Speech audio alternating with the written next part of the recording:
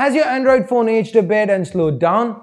Well, here are a few ways to make it snappier and fast again. Make your Android fast again. Yay, I went there. Hey guys, Ash here from C4eTech and welcome to FTJ.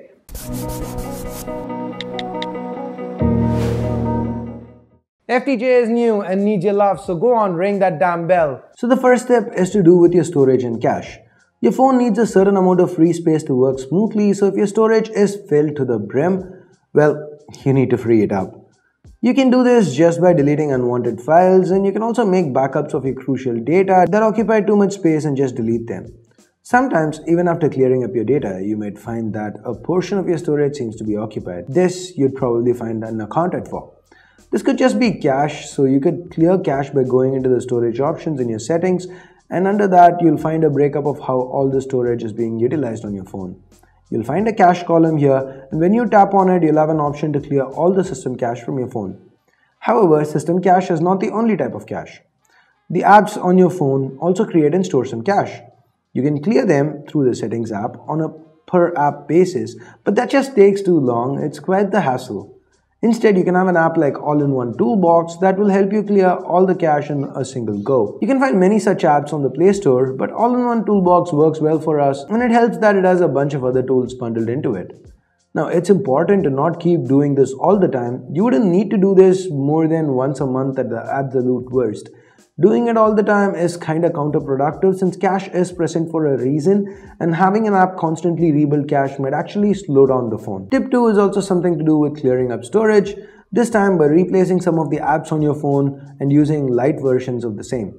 Developers sometimes make lighter versions of popular apps, and these light versions use up less storage on your phone. A good example of this would be Google Maps. The normal Google Maps is a 44 MB download from the Play Store, but on the other hand, the light version called Google Maps Go is just 175 kilobytes. Saving storage isn't the only function that these apps serve.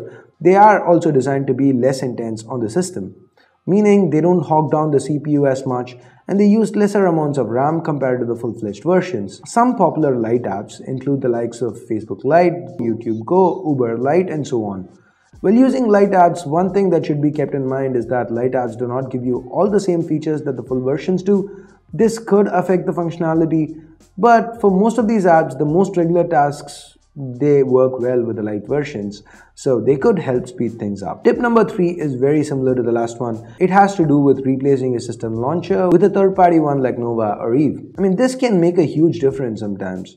You get a lot more customization options, and like the light apps we mentioned before, a lot of third-party launchers are designed to be lighter on the system resources and storage. For number 4, we have one of the oldest tricks in the books. A lot of you guys might have guessed it already. It's reducing the animation speeds. For those who are unfamiliar with this, let me explain.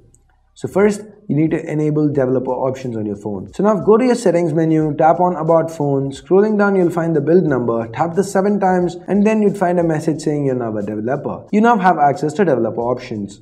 Scrolling down there, you'd find options to increase or reduce the animation scale. Change all 3 options to 0.5x and exit settings.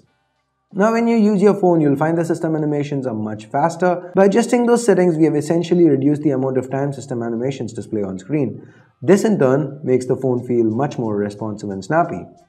For number 5, we have one other thing that you can do under developer settings, limiting the amount of background processes that can run on the phone. Reducing this to something like at most 2 to 3 processes should free up resources by closing apps that run in the background and reallocating those resources to the apps that are running in the foreground. On phones running Oreo and above, there is also an option to restrict certain apps and stop them from running in the background. This is called background check and you'll find it right under the limit background apps option.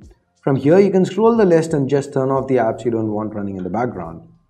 Tip number 6 has to do with unnecessary background processes. A lot of times manufacturers bundle some pre-installed apps with the phone. These apps take up space and also run background tasks using system resources and draining the battery.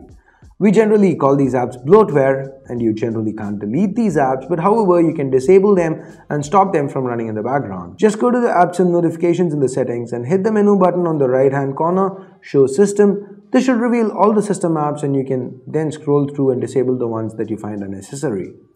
If all else fails, well, one of the most common solutions to remedy a slow phone is to do a full factory wipe. It goes without saying, it's recommended you back up all your data before you do this. Now to do a factory reset, you can just go to system options in your settings, hit advanced and then reset options. Inside you'll find an option to erase all data and factory reset the phone. This should fix most issues and make your phone as snappy as it can be. Now everything we've talked so far has to do with software on the phone, but sometimes the issue could be hardware related. And the part that is most prone to degradation on a phone is its battery. Faulty batteries have been known to reduce performance. A simple fix would be to swap your batteries out for a new one. Remember Apple's throttling controversy? Now once a battery does get old, it can't power the phone properly, so do swap out batteries on your phone if you find it underperforming, and none of the steps above have helped you fix it. So that's it for this video. Hated it? Use the dislike button. Also, close by you have that subscribe button and bell icon. Click on that too if you've not done it yet. And by the way, did you see these? Somewhere, I don't know where it's popping up, but it's somewhere. If you haven't, go ahead, click on it, watch it. Now go on, till next time, this is Ash here. You've been watching FTJ by C4 Retech, and it's time for me to leave. Ciao.